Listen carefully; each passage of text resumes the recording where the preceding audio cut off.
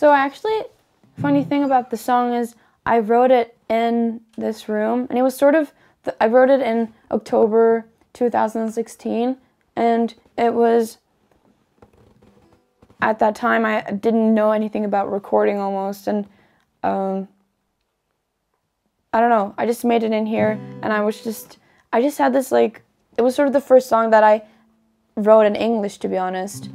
This song is just, it sounds like I really grew up, like, in my music, but this wasn't really a part of the project. Like, this wasn't a part of Girl in Red, really. But then, last year I re-recorded it, and yeah, now it sounds way different, because I recorded it actually at that time, like, with that microphone and stuff, but I didn't know, like, anything about, like, metronome, or didn't know how to add drums, so I just played it like this, and then it was just like, fingers crossed, this is okay, and so I didn't add any beats or anything like that, or it wasn't really a big production, but I re-recorded it last year because I was like, oh, there's actually something really special to this song, and it really means a lot to me, because it was just right after I had, like, sort of accepted my sexuality, or, like, at least accepted the fact that I'm not straight and I'm queer or whatever. So it was just like a sort of a declaration of, I don't know, of love. I was just super proud of loving my girlfriend.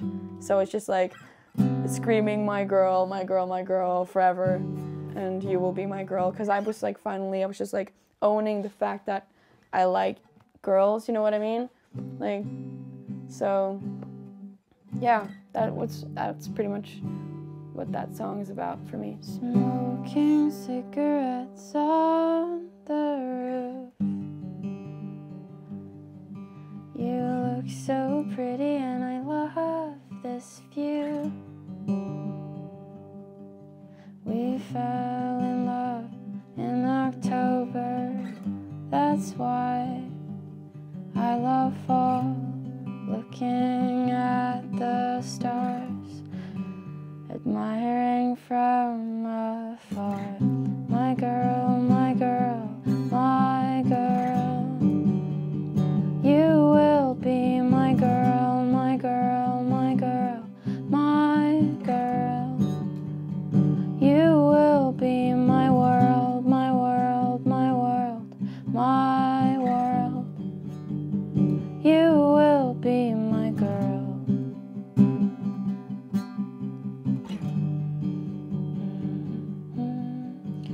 Smoking cigarettes on the roof. You look so pretty and I love this view.